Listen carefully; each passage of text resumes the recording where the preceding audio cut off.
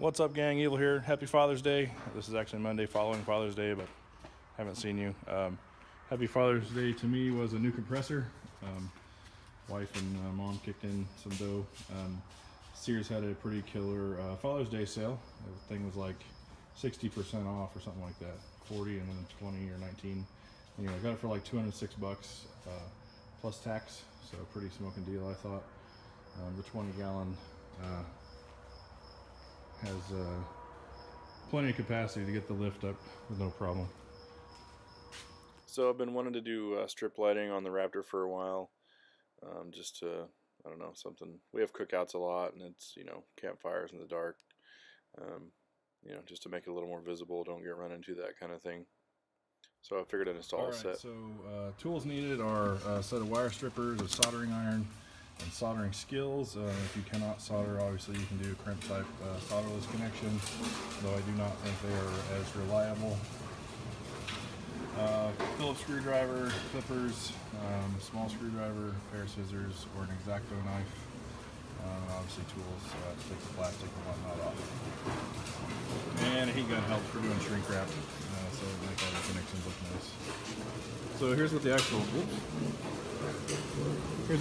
LEDs look like. They're just strip lighting. They're wired for 12 volts. It comes with a pack of 4, and they're literally like $5 shipped from China. It took a little bit for them to get here, but better than paying $20 or $40 for 4 of them at Walmart. Wiring up is pretty easy. This distribution switch I also got from Walmart works pretty good. We'll see how it holds up to the vibration and whatnot. Got to do some type of waterproofing. I don't plan on keeping this plugged in if I'm going to get the bike wet.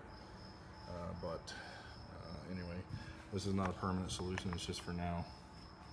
I'm looking to do some kind of toggle, a bar mount toggle switch. If you guys know of any out there, post them up in the comments. I'd appreciate it.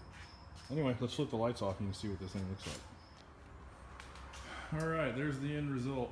I completely redid the lighting. I did have it on the frame rails, but with the radiator hoses and all that, it didn't work out. So I ended up just using shoe glue to glue them to the bottom of the tank. Shoe glue is great. It's waterproof, vibration proof. Does a fantastic job.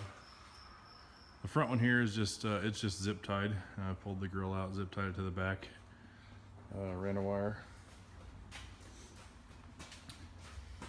The other place that's really visible is from the front. What? You can kind of see it. But and into the back, I ended up just shoe gluing it to the bottom of the air box. I had it on the other side, underneath the intake, but it was just too close to the exhaust. I think it would have degraded it. But this is over here where it stays nice and cool. Stays relatively dry because it's behind the bottom of the air box. And the best thing I like about it is just the lighting is just not very visible. Drop the lift down here. There we go, down at ground level. So you can see when you're walking around it, none of the LEDs are visible, just the light. Really happy with the way this turned out. This isn't like the $20 kit from Walmart. I ordered these kits off of eBay. They were literally like $4 shipped, with 3M backing and everything. Which I wouldn't trust to hold in place, but use some shoe glue, it stays there really well.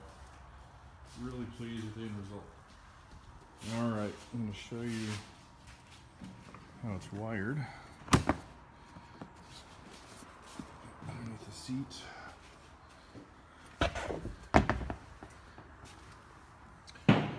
I just tapped into the maintenance lead for the battery that you plug your what do you call it? The trickle charger. It has a lead that goes straight to the battery. I just had an extra plug laying around, and it just wired it reverse.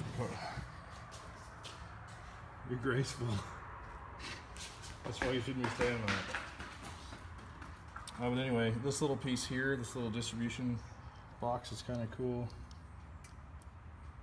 It lets you control the LEDs individually. You just shut them off, and it cleans up your wiring. Vibration wise, so far so good. It seems to be holding up okay. Like I said, $12 cleans up the wiring. It comes with like a 12-volt adapter, which I cut off and just wired it into that maintenance lead.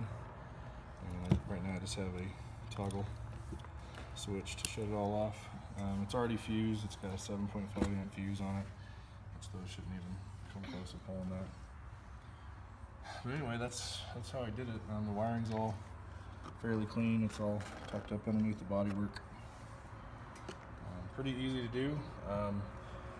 What took so long was my trial and error of remounting the LEDs and then figuring out how I wanted to do the lighting. I think I'm going to do away with this eventually. I'll probably drill a hole, mount that toggle switch like a normal toggle switch. Anyway, that's it. Just wanted to show you guys that. Pretty happy with the way it turned out. It was a lot more work than I thought it would be, but in the end, pretty happy with it. Looks pretty good.